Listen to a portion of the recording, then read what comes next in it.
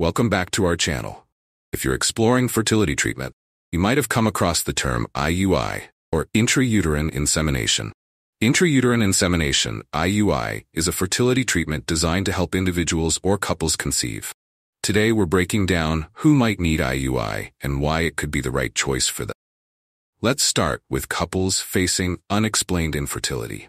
Couples who have been trying to conceive for over a year or 6 months, if the woman is over 35, with no identified reason for infertility, IUI can improve the chances of conception by placing sperm directly into the uterus, increasing the likelihood that sperm will meet the egg. Women with ovulation disorders. Women who have irregular or absent ovulation, such as those with polycystic ovary syndrome, PCOS, or hypothalamic amenorrhea, IUI can be combined with ovulation-stimulating medications to improve the chances of fertilization. Low sperm count or motility couples, where the male partner has a low sperm count, oligospermia, poor sperm motility, asthenozoospermia, or issues with sperm morphology, teratozoospermia, IUI can help by concentrating sperm and placing it closer to the egg, which can improve the chances of fertilization despite lower sperm quality or quantity. Cervical issues. Women with cervical mucus problems or abnormalities that make it difficult for sperm to travel through the cervix.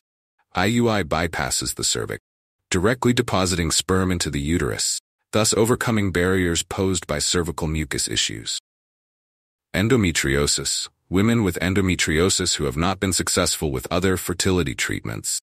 IUI can be an option for them, though the effectiveness may depend on the severity of the condition. Same-sex couples or single women. Lesbian couples or single women who want to conceive and do not have a male partner's sperm. Donor sperm is used in IUI to help these individuals or couples achieve pregnancy. Couples with mild male infertility.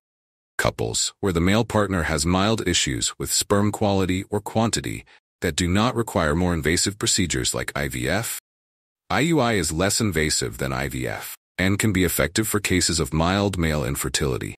Fertility preservation. Women who have stored sperm from a partner or donor for future use.